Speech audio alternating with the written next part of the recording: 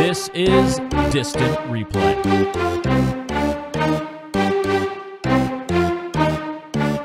Time for episode 4 of Last Chance U, the basketball version, East LA College. It is on Netflix. If you haven't been watching it, we recommend it. Go back, keep up, watch episode by episode with us. Or as you're binging it, you can go back through and listen to our opinion, our take on the show. We're recapping every episode today. It is all about episode 4, which is, I guess, essentially the John Mosley episode, right? It's all about Coach. It all focuses on him, his background. So we got a lot of the questions, Mike, that you wanted answered on our previous episodes. We started to kind of get some of those for you. Hey, look, we got a deeper dive into John Mosley in this episode, and look, this guy's awesome. I think that's pretty clear. Don't you? I love what he stands for. I love what he's about. I love his commitment to his craft. I respect guys like that. Yeah, no doubt. You respect somebody that's got that passion, right? That knows their passion, follows their passion, and that's what we find out more and more about Mosley. And the good thing is we kind of find out how he ends up at this JUCO, right? We knew he played there, but kind of his story and his path to get to this point kind of gets revealed. So we learned first that he has a really good basketball background, which we knew because he was a star at East LA College. But that's a guy that had opportunity and thought that he had an opportunity to play at a very high D1 level, was getting recruited by some pretty notable teams, San Diego State, San Jose State, these California colleges. But grades, one class, right, which is probably why it relates with a lot of these guys, right, just fell short of the academics he needed. So he ends up going to the Masters College. Did you know anything about the Masters besides the golf tournament? Yeah, besides the golf tournament, no, I had never heard of this university before. But it's a religious university, which explains a lot of his passion for, spreading the gospel and being involved in his church, his community church, where we see him working with, a Sunday school class and really leading young people, which he does day in, day out. And I thought it was interesting the way he presented it, Mike. This was my calling. This is what God wanted me to do. I didn't get that one credit I needed, but it drove me the path that I needed to be on, and I'm very happy with the way things turned out. Yeah, he's a guy who's very, very much at peace with his situation. Like I said before, very committed to what he's doing and his mission, sort of coaching this basketball team. I think he strikes a good, delicate balance where he's very religious, but realizes, and he even says this, that he's at a state school, right? And he realizes there's a time and place for him to sort of go into the religious aspect of things, if you will. And he only really breaks it out in situations where it seems to be really needed, from what I've seen. Yeah, in very intimate settings, that's exactly when he's one-on-one. We'll put exactly. Yeah. He's not. It never seems like he's preaching. No, you never kind of get that sense from him just by seeing him on the court. And I love that they were like, yeah, God never cusses. He says a lot of other things, and they have a great kind of sequence of him being like, that mug took it to the basket or whatever else. And it's funny because you kind of hear those things, or you probably said those things as a kid, so that you weren't getting in trouble in class or something like that. But he still kind of talks like that today. Yeah, that's fine. It is right, though. I mean, you assume, I think it was Robinson that said it, you assume with how ballistic he goes that he's cursing, but if you really listen, he's not. He's getting on him, and we see him get on some guys in this episode as well. But I thought was also interesting is his career path in terms of coaching, because who was he an assistant coach on? What staff was that? Santa Clara? No, Cal State Bakersfield. Bakersfield, okay. Yeah, they have a picture, the team picture. So, he coached at that higher level, and, by all accounts, could still be there, but what was important to him was the priority of family. And he actually, we talk about it. People talk about it all the time, right? Oh, well, family is important. Well, he's always backed up. It seems like he's backed up everything that he's done in his life with his actions, right? It's not just talk. Same thing here. He wasn't getting enough time with his kids, being on the road all the time, and he decided, I want to stay in basketball and coach, but also want to be close to my family. And this gave him that opportunity. It's a step down, I think, by most coaches would tell you you're taking a step down for that job. But for him, it fit all his needs. And I'm sure that you thought that story with his daughter that really kind of opened his eyes. That probably stuck out to you, right? Yeah, that was a good story he told. I mean, that was one that kind of struck a chord for sure. I mean, you could picture being in that situation now, right? Like where and. Look, I'm sure, Ben, I know you know a ton of college coaches, and I've known some of my personal friends that have gone the college coaching route. And those hours they put in, man, they're real. And they're forever. It never changes, So I completely get why he didn't want to devote, why he's basically prioritizing his family over recruiting and all the ancillary things that come along with being a Division I coach. And again, it wasn't just lip service. He actually did it. Yeah, and that story with his daughter, like she was like when he came home one night, she's like, "You're staying here tonight, Dad. You're not leaving. You're not going back on the road. We wanted you to be home tonight." And it opened up his eyes. So good dude. And I think by all accounts, like every episode, I get more and more on Coach Mosley's side. And I wasn't ever not backing him or thought poorly of him, but every episode that comes out, you kind of know his true character more and more, and you pull for the guy, and you want him to win, and you want him to be successful. He is successful, but get to that next level. But then it also drives you crazy seeing the kids, right? Because we got to get back to the team and the players, aka Joe Hampton, and we get more Deshaun Heiler in this episode. But it really just drives you crazy when you see these guys not taking full advantage of this when he's kind of sacrificed all his life to help these guys along with being with his family, Yeah, this was not a good episode for the players. As far as making them look good. The episode made Mosley look good. The players came off as a little bit selfish in this episode. Again, I know we say this every recap, but it could be the way the program's edited, or they could really be really selfish. But even Heiler in this episode, like the second things started not going his way, they just all get to the same place where I think they're just frustrated. They're at this East LA college, no matter how much they win. They want to be somewhere else. And the second something doesn't go their way on the court, that's where their mind automatically goes. And it doesn't seem like it's only Joe Hampton.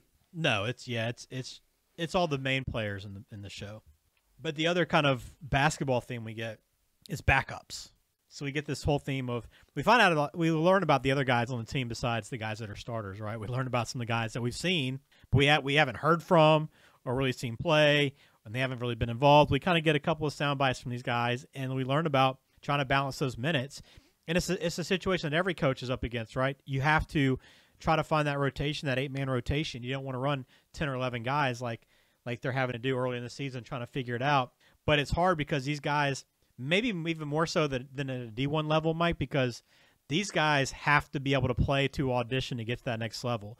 I mean, the guys at the D1 level, sure, there's a lot of them have the aspirations of the NBA, but at that point, you're not fighting for minutes to try to impress the NBA. Like those guys are going to figure it out no matter what, right? But in college, you want as much exposure as you can get. So that's why trying to balance this is even tougher. And these guys get so upset with him when they're not getting that opportunity. Yeah, you know what it is? I think with junior college, the more I'm kind of learning from this show is you're either a 1-year JUCO guy or you're a 2-year JUCO guy. And I think a big part of it is these guys who are 2-year JUCO guys coming to grips with that and looking at their evolution to getting to that Division I scholarship as being like a 2-year process, as opposed to they probably figure, you know what, I'll go to JUCO for a year and then I'll go D1. It's sinking in for a lot of them. Like, oh, this is going to be a longer haul than I thought. And I think, it's a bummer for them, but at the same point, they have to stay focused so they develop and get to that ultimate goal. But along the way, you're just dealing with a bunch of guys that are just pissed off half the time if they're not doing well.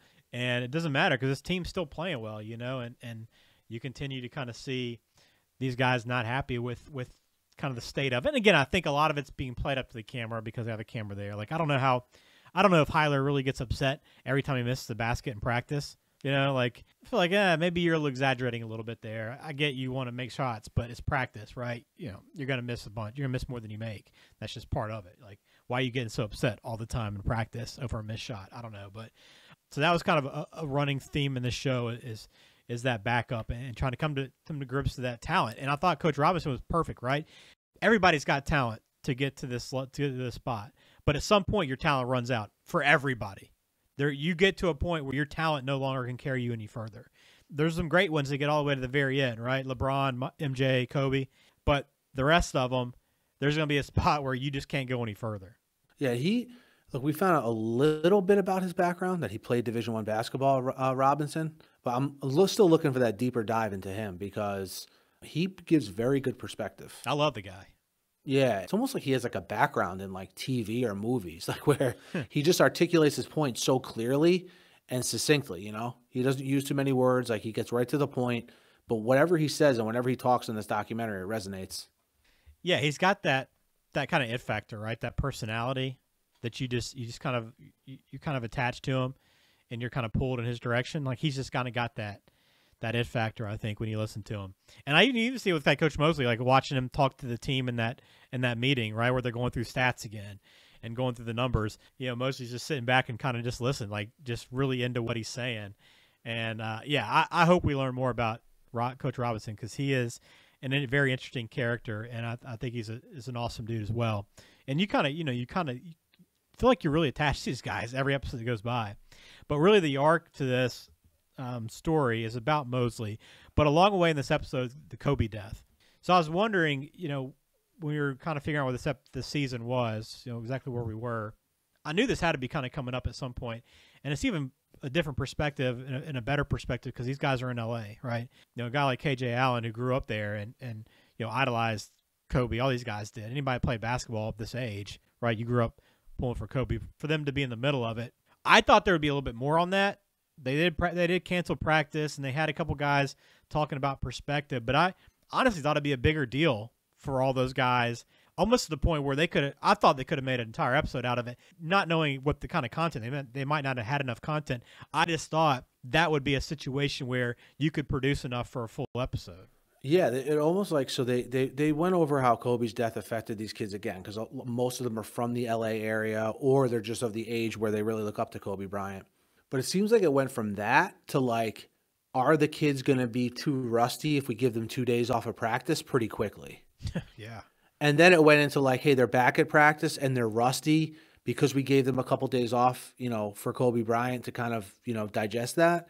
And the rest of the episode was kind of like how they're not like in tip-top shape and not performing at the level they were before they got the couple days off. It's like, well, would a couple days off really impact that much? I don't know. It just seemed like it transitioned quick from like, we're sad about Kobe to like, we're not as sharp because we let them take a couple days off because of Kobe.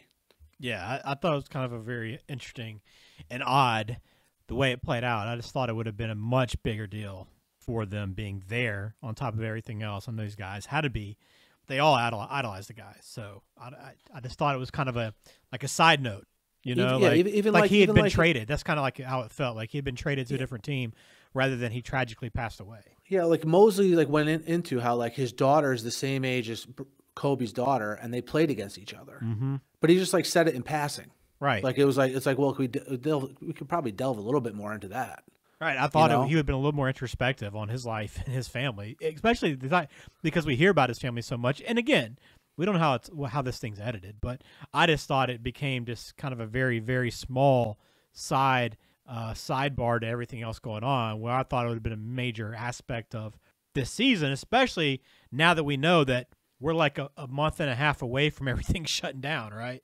Yeah. So that became a real thing here too. So I'm interested. Obviously, that's the biggest shoe that has to drop in this season. We'll see how that unfolds. Yeah. Because what I'm not aware of is if like the junior college tournament starts earlier than the regular NCAA tournament. I'm not even aware of that. Right. So we'll see how that plays out. Anything else from this episode, Ben? Yeah. So a couple more things on Mosley before we get out of here. I thought the scene with him at practice, because, again, you kind of talk about how he's trying to get on them because they're rusty, they're not going hard, they're not playing hard. Again, backups aren't taking advantage of every opportunity, practice and game that they have, right? And that's kind of the theme here is make use of your time. You don't know how much you have. You don't know how, you don't know when that opportunity is going to be there, so treat every minute like it's the minute of your life that's going to determine everything else. So he's on him there, but he shuts down practice and doesn't talk for like 5 minutes. Gets him on the baseline, and then just walks circles around the gym for like 4 or 5 minutes.